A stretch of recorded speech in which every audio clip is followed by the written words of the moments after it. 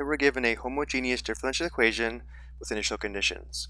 And we're first asked to apply the Laplace transform and solve for big Y of s, which equals the Laplace transform of y, and then we'll solve the initial value problem by using the inverse Laplace transform to determine y of t, which is the particular solution, where y of t equals the inverse Laplace transform of big Y of s.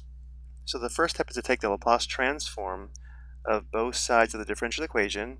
So we'd have the Laplace transform of y double prime plus 6y prime plus 8y equals the Laplace transform of 0.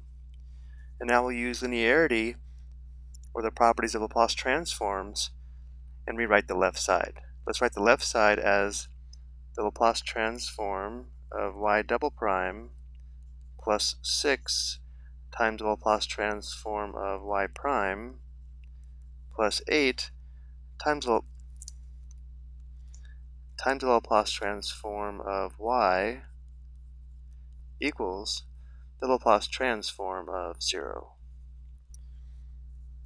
And now to determine each Laplace transform, the Laplace transform of y double prime is s squared times big Y of s minus s times y of 0 minus y prime of 0.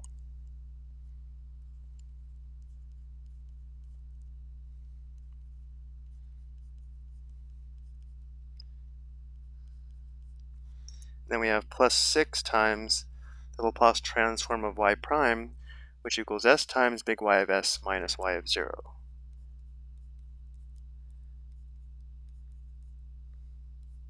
And then we have plus 8 times the Laplace transform of y, which is big Y of s. We have 8 times big Y of s, and the Laplace transform of 0 is 0. And now let's close the parentheses here by distributing 6. Everything else will remain the same. So distributing, we have plus 6s times big Y of s minus 6 times y of 0. And now using the initial conditions, we'll substitute negative 2 for y of 0 and 0 for y prime of 0. So we'll substitute negative 2 here, and substitute 0 here. So we'd have s squared times big Y of s. Here we're going to have minus s times y of 0, which is minus s times negative 2, so we have plus 2s. Y prime of 0 is 0, so this term drops out, and we have plus 6s times big Y of s. Here we have minus 6 times y of 0, which is minus 6 times negative 2, so we have plus 12, plus 8 times big Y of s equals 0. For our next step, notice how these three terms contain a factor of big Y of s.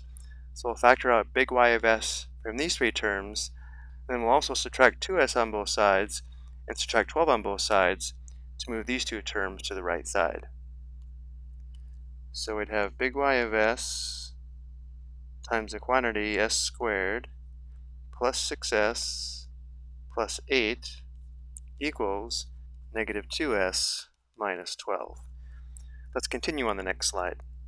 So for our last step to find big Y of s, which is the Laplace transform of y, we'll divide both sides of the equation by the quantity s squared plus 6s plus 8.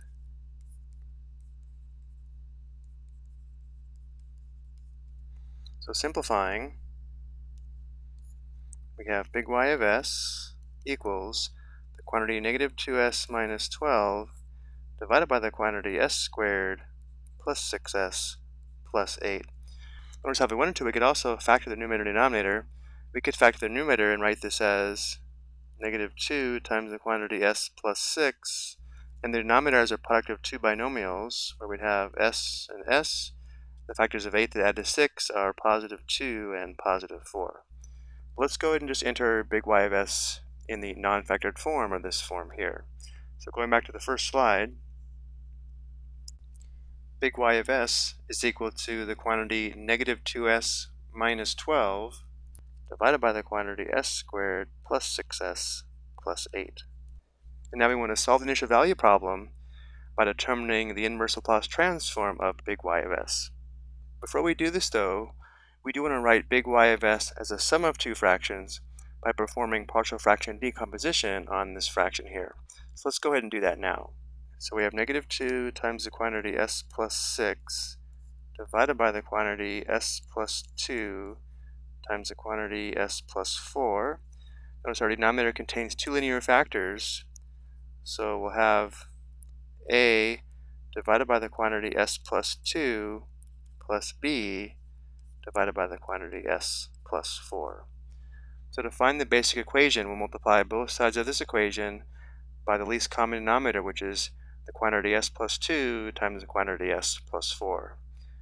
So if we multiply both sides of the equation by those two factors, we'd have the basic equation negative 2 times the quantity s plus 6 equals, when multiplying this first fraction by the two binomial factors, s plus 2 would simplify out. We'd be left with a times the quantity s plus 4, and then when multiplying by this fraction, the factor of s plus 4 would simplify out, leaving us with plus b times the quantity s plus 2.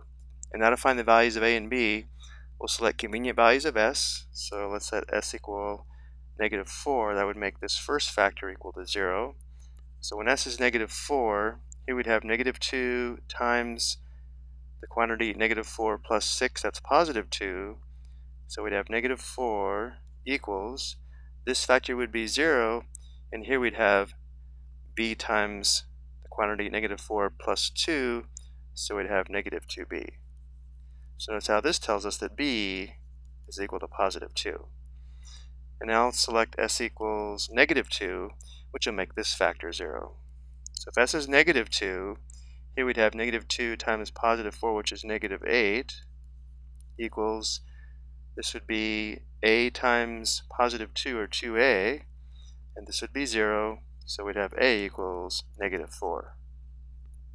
Which means you can write big Y of s as a over s plus 2, which would be negative 4 over the quantity s plus 2, and b is positive 2, so we'd have plus 2 divided by the quantity s plus 4. And now we'll take this form of big Y of s and take the inverse Laplace transform of both sides of the equation.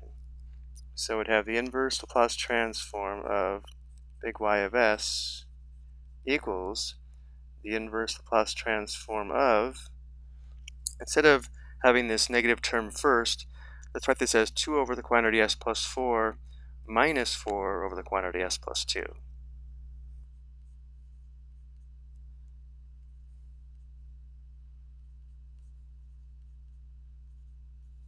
Now on the left side, the inverse Laplace transform of big Y of s is y of t. So we have y of t equals, let's rewrite the right side as 2 times the inverse Laplace transform of, the numerator would now be 1 divided by, now looking at the table of Laplace transforms, notice how we need the denominator to be in the form of s minus a. Let's write s plus 4 as s minus negative 4. And then we'd have minus 4 times the inverse Laplace transform of 1 divided by the quantity. Again, let's write s plus 2 as s minus negative 2. So we have y of t equals 2 times, notice how this now fits the form perfectly of 1 over the quantity s minus a, where a is negative 4, so the inverse Laplace transform is e raised to the power of negative 4t. So we have 2 times e raised to the power of negative 4t, and then we have minus 4 times, and again notice how this fits the form perfectly where a equals negative 2, so the inverse Laplace transform is e raised to the power of negative 2t. So here we have minus 4 times e raised to the power of negative 2t, which means the particular solution is y of t equals 2 times e raised to the power of negative 4t minus 4 times e raised to the power of negative 2t. So going back to the first slide, using the Laplace transform to solve this initial value problem was not the fastest way. It would have been much easier just to use a characteristic equation. But either way, we did find the particular solution is y of t equals 2 times e raised to the power of negative 4t minus 4 times e raised to the power of negative 2t. I hope you found this helpful.